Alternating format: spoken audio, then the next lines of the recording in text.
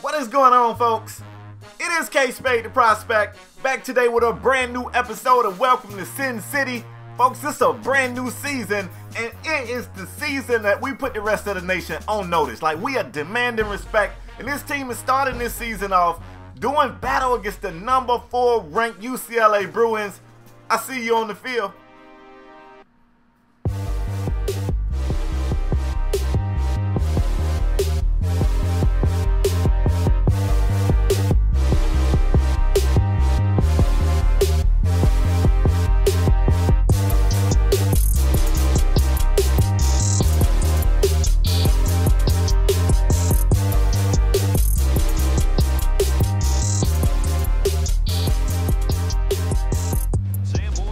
Yes, sir. Sam Boyd Stadium is rocking here today, folks. Filled to capacity. When just a few short years ago, nobody was even coming out to see these Rebels. Coach K.Spade told the world what he would do, and he is doing it here. And today's game is not going to be easy at all for a multitude of reasons. Not just because it's a super talented team on the other sideline, but there's some new faces out here for the Rebels. Gone is Johnny Stanton. Into the new quarterback of this system, Armani Rogers, the redshirt sophomore. In real life, this dude was one of the most celebrated recruits of the Rebels, a 4-star athlete. The Rebels don't get a whole lot of 4-star athletes, so it's a lot of expectation with this kid, and man, he fell in the hands of a great coach. Coach K.Spade gonna do the right thing with this kid, I already know. But let's get down on the field. As you guys can see, the Rebels are already putting the drive together. Lexington Thomas back for his senior season. A lot of expectation for this kid as well, and so far in this game, the young guy, Armani Rogers, looks like he's ready for this moment. You know what I'm saying? This is a big game. This is his first ever start against a top 5 opponent. First game of the season. It don't look like there's no jitters, any of that. Just getting it done. Now, we missed the point of the game. Lexington Thomas limped off the field. Don't look to be too serious of an injury, but we will get an update on that. So enter a very qualified running back in Xavier Campbell. Zay heading to the end zone, looking like he broke the plane, and they're going to say he's just shy of the end zone. They go back on 1st and goal. Pitch it out to Zay, who gets in the end zone for the score. I put my soul in this shit with this ink all on my skin. Think before you ink, I got this ink all on my hands. Man, I'm growing up and I'm changing. Don't try to knock me out of my plans. You bullshit in my grind. The blocking was A1. Looks like we will get Lexington Thomas back in the game at some point. But first, we go to the studio for an update. Folks, this is college football at its finest. Upsets will happen. Upsets are happening in Louisville, who was number 7, fall to Notre Dame. Cal falls to San Diego State. The Wolfpack is out the gate with a dub, and Ole Miss escapes a game that everybody figured they was going to win easily. The impact player for this game is none other than the UCLA quarterback, Josh Rosen. This guy right here is getting his name mentioned in some Heisman circles. Guys are expecting this kid to go to the next level and be one of those quarterbacks in the NFL that has a long career. So this right here is definitely probably the toughest opponent this young Rebel team has ever faced. Probably ever. So let's get into it. 7-0 game right now. Rosen and his offense on the field marching. 3rd and 13 face right here. He's going to check it down. I don't really like that read, and I know Bo is a hell of a back, but you're going to need him to get more than the 11 he got. And UCLA comes out and has to punt the football off. Now the Rebel offense takes the field, and they try to establish the run game, and the Bruins are right there. They're ready.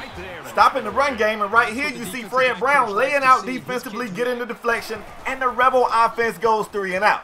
Josh Rosen back on the field. I know he wants to answer the call, throwing some risky passes right here. Luckily, that was just a tackle as soon as the football got there. Could have easily been an INT. Comes back, goes to the air, and it's got to be a miscommunication in the Rebel secondary. This kid was wide open. First down for the Bruins, and they are inside the red zone for the first time today. Rosen is super dangerous when he gets close to the end zone. He's very methodical with his passes. Comes back right here, completes the pass to put him just outside the 5. They keep it on the ground. Bro, Olo with a tough 5-yard run is going to get him right outside the end zone. So tough to stop right here. They turn around and give it back to Bo, and Bo is stopped. Junior in on the play, bringing them down for a 1-yard loss. Bruins might have to go to the air. 2nd and goal, they actually pitch it out to Bo. He's got a lead block and gets into the end zone. Bruins strike back. We're going to have a great game here today, folks. You better be glad you're right here tuned in. This is going to be a game. We got another update from the studio, and folks, it is more upsets to be found. The Hokies go down to ECU. ECU is one of those teams that will catch you slipping every year. App State and ECU, I'm scared of both of those teams earlier in the year. We get back to this game right here, folks. The Rebels are keeping it on the ground. They try to go read option, and Armani Rogers is brought down for a loss on the play, bringing up a 3rd and short. And you don't see the Rebels go no-huddle offense a lot, but they go no-huddle right here. They must have saw something they want to take advantage of. 3rd and short. Play action pass. Rogers drops back. The pressure is on, and he is sacked. Sacked for a big-time loss. 10-yard loss on the play. Almost a safety. And you got your punter punting from, you know, the shadow of his own goalpost, and you're going to give the Bruins a short field. And oh, my God. Theo Howard not only making the catch, but making some defenders pay after the catch, picking up the yards, getting his team closer to the end zone. They come back and pick up another 10 or 11 on this play, and this is when they are dangerous. This is when they are dangerous. And Bo Olo gets in the end zone, 2nd score today. The Bruins come back fast and score again, taking the lead in this game, 14-7. This is the point where Coach Spade has to settle this young Rebel team down. You are okay. You're just down 1 score. Let's not panic. Let's not abandon the game plan. Let's do the things that we know we do. And let's see if it works. I like the call to keep it on the ground for 1st down. The pressure was on 2nd. Quick read for Armani Rogers. This kid took a major hit at the end of that play, but was able to get the pass off. LT did the rest. 1st and 10 for the Rebels. They go back to the air. Makai Stevenson is the guy they are expecting big things from this year. They say that Makai actually got faster than he was when they first recruited this kid, and he was already the fastest offensive player on this team. They're expecting big things from these guys. Coach Spade is one of those coaches who will continue to push for greatness from his players, and so far, man, you can't argue with the results. In the 2 years prior to this season, the team has gotten better every single year. 1st and 10 for Rogers, dropping back the pass, throwing a beautiful pass over to Kendall Keys, making a tough catch with the defender on his back. The Rebels are in the red zone. Rogers with the quick read into the flats is Zay Campbell, falling forward, running over Bruins, and he's going to be around the 2-yard line. I don't want to give them a consolation prize, but the Rebels don't look afraid of the Bruins at all. 1st and goal, they hand it out. LT gets in the end zone for the score. Think before you ink, I got this ink all on my hands. Man, I'm growing up and I'm changing. Don't try to knock me out of my plans. You bullshit in my crime mode. Beautiful game so far, folks. We got another studio update, and the upsets continue. Number 10 ranked UGA Bulldogs get embarrassed at the hand of the South Carolina Gamecocks. There's more. The number 5 ranked Oklahoma team falls at the hands of the Volunteers. Upsets, upsets, and more upsets. And this is a stadium full of fans out here hoping that their UNLV Running Rebels can add to the upset list after today's game against the Bruins. After the 1st down on the screenplay, we jump ahead in the drive where it's 2nd and short, and they try to go back to the ground. Junior in on the tackle. Junior very active so far in this game. He's another player playing with that chip on his shoulder. A lot of naysayers, a lot of guys saying he's not deserving of the notoriety he's been receiving. So a lot of kids on the field today with something to prove, and that's usually when you see some of the best football you're going to see. Stevens on the ground, 3-yard carry. I believe Junior was in on the tackle again. That's his 8th, his 2nd for a loss. The kid is super active. 2nd and 7 right here. Big time hit on Bo. Somebody better check on Bo and make sure he all right. 3rd and 7. Rosen. Beautiful pass. Goes to his halfback. That's going to get him up around the 5-yard line. And once again, the drive continues. Rebels having a very difficult time getting the Bruins off the field on this drive, and it's costing them. I can see some of these defensive guys with their hands on their knees. But Bailey L., the returning backer who had 10 sacks for this team last season, getting to Rosen right here, just taking everything in his battery pack and pushing through. That's what you got to do when you're tired. And that defense right there is going to hold the Bruins to 3 points on that possession. So at the end of the 1st half, got a 17-14 game out here. And even though the Rebels are still trailing, I feel like they're in this game, and I don't know if anybody saw this game being this close. The passing yards are within 3 or 4 yards, and they actually both put up the exact same amount of rushing yards for the 1st half. Both of these teams are bringing it. 2nd half football is upon us. The Bruin offense starts off with possession, and we want to see if the Rebels can come out and make a stop. Rosen tries Tim Huff. Sabat, that should have been a pick. Rosen probably doesn't want to try Huff. This guy solidified his greatness on the field last season, putting his name in the record books here as the most interceptions in a season for anybody that's ever rocked this scarlet and gray. 3rd and 10 for the Bruins. They decide to go screenplay. They check it down. Stevens had a blocker. He's quickly swarmed by scarlet jerseys. He's brought down 3 yards shy of the 1st down marker. The Bruins are going to have to punt it off. And with this drive right here, the Rebels give themselves an opportunity to possibly tie or even take a late lead against a UCLA team that nobody in the nation thought they had a chance of beating. Nobody. 3rd and short. Operating from the gun, Armani Rogers doesn't like what he's seeing, and basically UCLA is bringing safeties in the box. He's changing the play. This is a first-year starter. Quick read, y'all. Throwing it into the flats. Lexington Thomas getting the 1st down and more before he's brought down. UNLV operating around the middle of the field. They go play-action pass.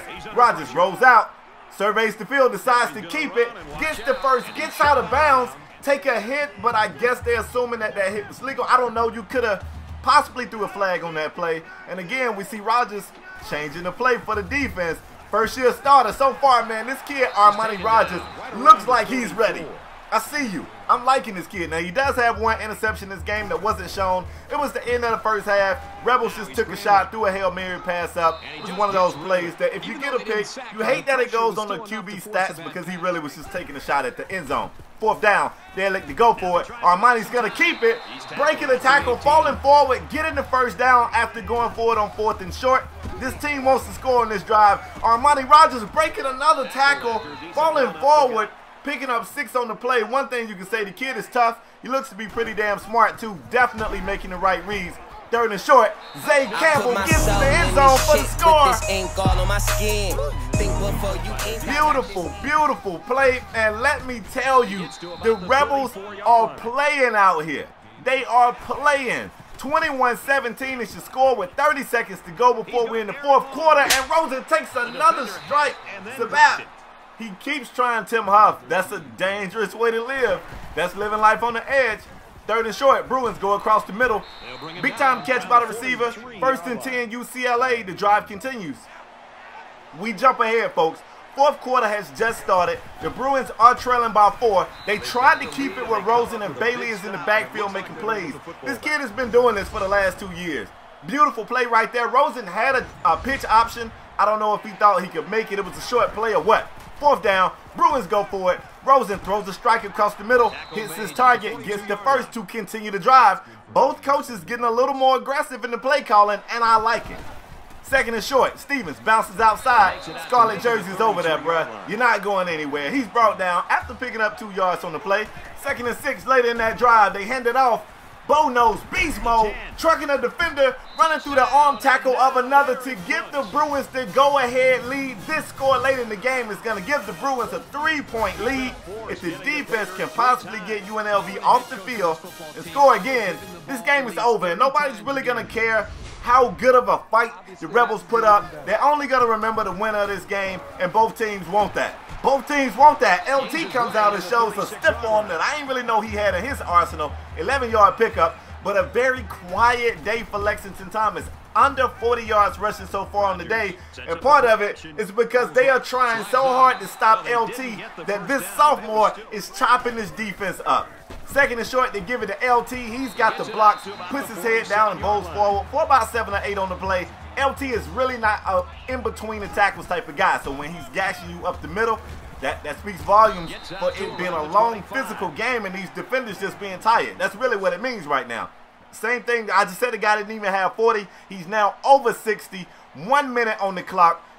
3rd down and a half with Zay Campbell in the backfield, and he is stuffed. They sent the Mike Backer who got to Campbell 3 yards in the backfield. They are going to force the Rebels to go for the field goal. The field goal kick is up. It is good. That kick ties this game up with 20 seconds on the clock. The clock management for the Rebels on that last drive was superb. Still, they haven't won this game yet. 20 seconds on the clock. Rosen is the type of player you want on the field for some last-minute heroics. We jump ahead. 3 seconds on the clock. Rosen rolls out, throws a strike deep to the corner of the field, and Junior's over there for the deflection. That deflection is going to end regulation, but it will not end this game. We're taking this game to OT. We got a Buffalo Wild Wings type of game out here, and any team can win. Bruins win the coin toss. Of course, if you win in overtime, most teams elect to defer. You want to see if you can get a stop on your opponent, and then you can come out and a field goal will win this game. But on 2nd and 10, they blitz. Armani Rogers sees the blitz, throws it into the flex. Lexington Thomas scores on the 2nd play of overtime. Beautiful play. Give the credit to Armani Rogers. This kid has been reading his defense correctly all game, and now the pressure is on the Bruins. They gotta make a play. Rosen on 1st and 10 throws it, tries to put a little touch on it to get it over the hands of Dalton Baker, but he could not. Deflected. 2nd down. Rosen drops back, throws a strike across the middle, and that's a great catch. The receiver holds on to it. They're gonna be inside the red zone, but closer to the student section where Sam Boyd Stadium is at its loudest. And that's a sack by the Rebel defense. That's another new face. Cameron Carr with his 8th tackle, his first sack of the game. Pinned his ears back and had a straight path to Rosen and blow him up for a loss on the play. Later in that drive on 3rd and 8, Rosen surveying the field, throwing the pass to a receiver who makes the catch, but he is brought down shy of the 1st down marker. It's a beautiful stop by Moten over there. It is going to be 4th and 2. No time on the clock. Got to get in the end zone. Rosen drops back. He's got time, surveys the field, throws to the corner of the end zone, and his pass is deflected. The pass is deflected. Rosen found this guy. Beautiful pass. That's the same pass he just threw in real life for the win, but he won't get a win today. Draw the curtains on the Bruins. The Rebels start this season off in an instant classic game. An unranked team coming out with the first game of the season, beating a top 5 ranked opponent. And even though we didn't get the game on the ground we are accustomed to seeing from Lexington Thomas, we definitely got a big baller game from him. 80+ receiving yards, 70+ rushing yards. To me, I'm giving the game ball to the first-year starter, Armani Rogers. Beautiful game from that kid. He correctly read this defense all day. Rebel pride. Well, folks, I'm K.Spade the Prospect, signing off from Sam Boyd Stadium. I hope you guys enjoyed this video. This season is going to be lit, I'm telling you. If you're new to my channel, go ahead and hit subscribe. If you're new to the series, fam, go ahead and hit subscribe. Also, click the bell for notifications so you'll know when a new video goes up. I'm kinda having fun with this series, so expect these videos to start rolling out a little bit faster. Hope you guys don't miss them. I'm out the next time, y'all. Peace.